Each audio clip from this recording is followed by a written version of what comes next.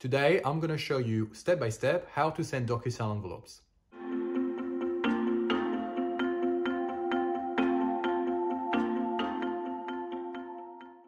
Welcome back to this channel. It's Sofian here, your DocuSign expert. I help businesses implement digital signature and workflow automation solutions.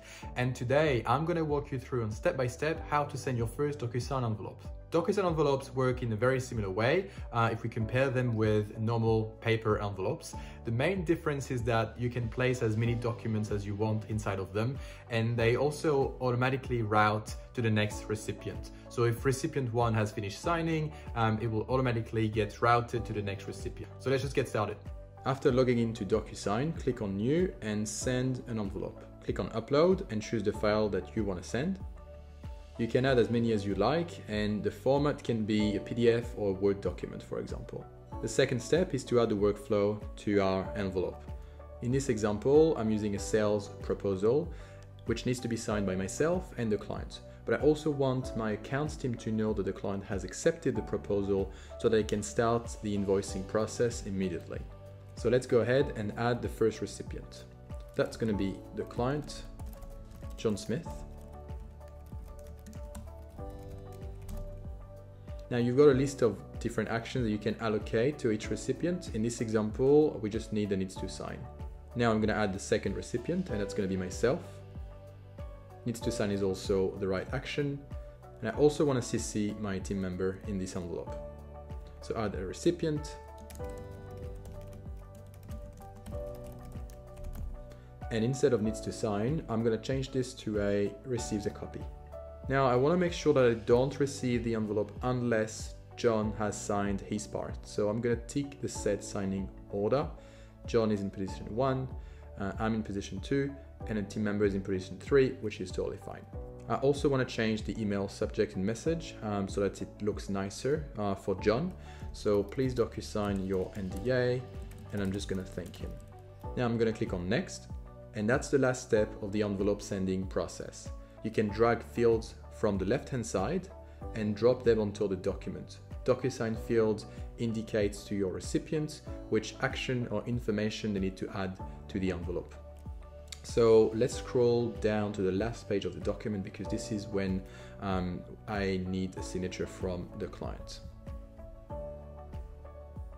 Now we can see that the fields are currently in yellow, and that's because John Smith here at the top is the recipient selected.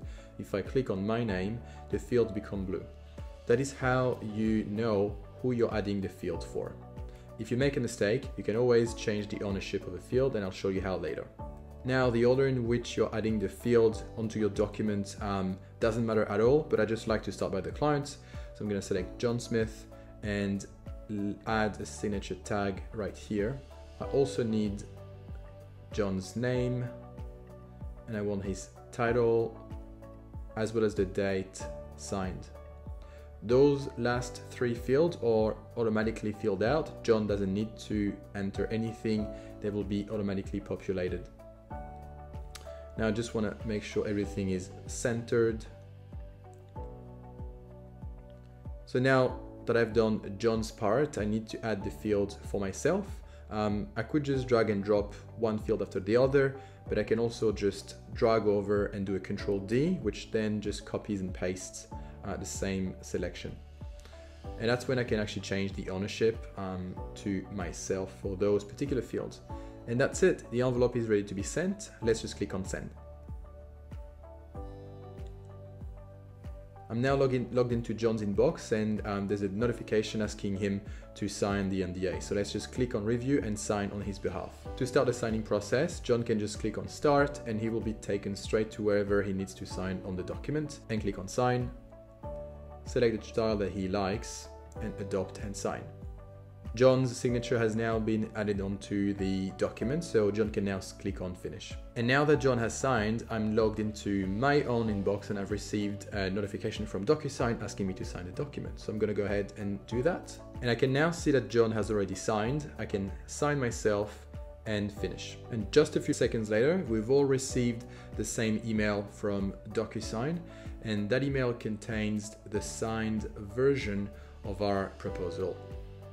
While all this was quite quick, we can speed up the process by saving our document as well as the workflow in a DocuSign template. And that's what I'm going to show you next. Now that you know how to send your DocuSign envelopes, the next thing you must learn is how to set up templates. Templates will allow you to send your envelopes in no time because they will contain the document, workflow, and field of your DocuSign envelope. And that's what I'm going to show you in the next lesson.